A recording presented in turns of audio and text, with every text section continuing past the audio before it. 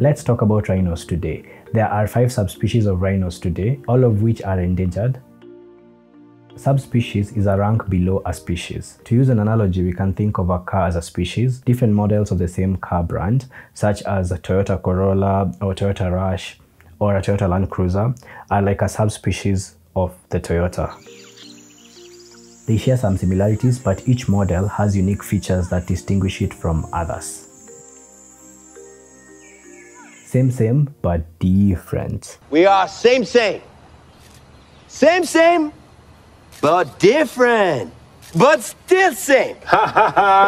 In Kenya, we have 2 of the subspecies, the black rhino and the white rhino. And according to the wildlife census that happened in Kenya back in 2021, we have a population of 897 black rhinos, which are critically endangered, and 842 white rhinos, the southern white rhino and the northern white rhino. So today we are going to talk a little more about the northern white rhino subspecies. At present, only 2 northern white rhinos remain, not only in Kenya, but on Earth. Najin and Fatu, the last 2 surviving northern white rhinos in the world. They are both female and are the last living members of the subspecies, a mother and her daughter, Najin being the mother and Fatu being her daughter. They are currently living in Olpejeta Conservancy Nanyuki, where they are under constant protection from poaching and other threats. I have been to Olpejeta Conservancy twice in my life, in 2016 and in 2020. And let me first tell you about my 2020 visit. I was there in August of 2020 at the height of the pandemic. I was invited to film a team of international scientists who are working on developing assisted reproductive technologies to try and save the northern white rhino from extinction. 3 key points to note. 1, both Najin and Fatu are unable to reproduce naturally because there are no male northern white rhinos left in the world to mate with, obviously since they're the only remaining 2 individuals in their subspecies. 2, mother to Fatu is 34 years old and she has a hind leg injury that further complicates her ability to breed naturally. 3, Fatu, daughter to Najin, is 23 years old and has some reproductive issues including uterine cysts that may make it difficult for her to conceive or carry a pregnancy. Keep those 3 points in mind. So a team of international scientists is exploring assisted reproductive techniques like the in vitro fertilization, IVF, which is basically using stored sperms from a deceased northern white rhino male to fertilize eggs from Najin and Fatu by using southern white rhino females as surrogate mothers to carry northern white rhino embryos on behalf of the remaining northern whites. Remember, we have a population of 840 southern white rhinos, and which are really close in terms of genetics to the northern white rhino. So they are the closest subspecies that can be used as a surrogate to carry the pregnancy of a northern white and hopefully have it work and be able to get more northern white rhinos.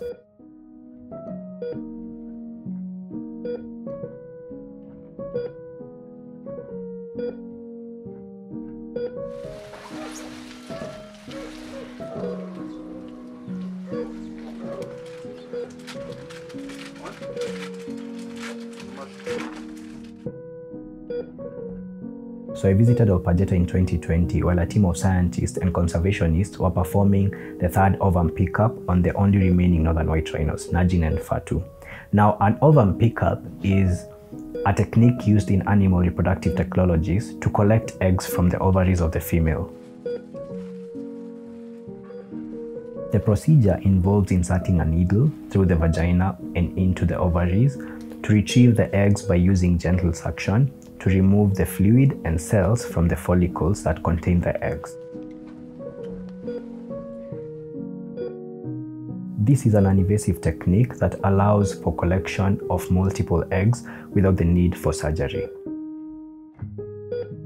I was able to document this procedure, and witnessing the experience was heart-wrenching, as we are subjecting these 2 animals to this process to save their subspecies from extinction that has been brought about by us, humans.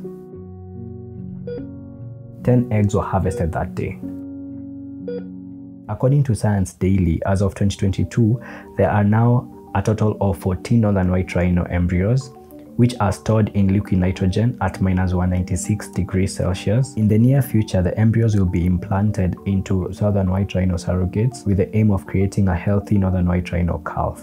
This is where we've reached. The eggs of the 2 remaining female northern white rhinos were fertilized by the sperms of 2 northern white males before they died. One was called Suni and he died in 2014, and the other was called Sudan, who died in 2018 due to natural causes, making him the last male northern white rhino to exist. The frozen sperm samples were the ones used to create the 14 embryos, which will then be inserted into southern white female surrogates to carry the northern white rhino embryos and give birth on behalf of the remaining northern whites. So this brings me to my 2016 visit at Olpejeta Conservancy, my first time there. In 2016, the conservation organization Space for Giants held an event in Nanyuki called Giants Club Summit. The event brought together heads of state, conservationists, and business leaders to discuss strategies for protecting African elephants and their habitats. A day before the event, media, wildlife journalists, and filmmakers had been invited to Olpejeta to do stories on Sudan. When I heard about this and the summit was in Nanyuki, I was there for the summit. I told myself, well, I might as well go there because it's in the same place and I have never seen Sudan, and this would be a really good opportunity for me to take a few videos of him and maybe do a small story about him, which I did on my YouTube channel. So that's how I ended up going and meeting Sudan, the only living northern white male rhino in the world. Currently, Najin and Fatu are the only 2 remaining northern white rhinos, and there are Sudan's daughter and granddaughter. Essentially, the last northern white rhinos are part of a family, so the last family. Sudan passed away in March of 2018 due to age-related complications. Last night, I had a dream of us coming together. Last night, in my dream, I saw unity. I had 5 years after Sudan's death, Kenya received Sudan's taxidermy from the Czech Republic, and it was given to the Nairobi National Museum, which will be on display for the public. The Cabinet Secretary underscored Kenya's commitment to ensuring that endangered species are protected through the Kenya Wildlife Service. She called on global communities to join Kenya in promoting the wildlife heritage. For us, it's a great honor. Malonza said the taxidermy not only serves as a prize from the Czech Republic government, but also a reminder to the government and partners that supporting the conservation of key species remain the top mandate. It is crazy to think that the northern white rhino was native to the grasslands of Central and Eastern Africa, primarily in Uganda, Sudan, and the Democratic Republic of Congo. And now we are witnessing the extinction of a subspecies in real time. It sucks that this is where we've got, but hopefully we can reverse what we've done and save this species from extinction. That's it for today's video. Thank you so much for watching. Like it if you like it, subscribe if you haven't subscribed yet, share, and I will see you in the next video. Why can't we achieve a sustainable peace? Why can't we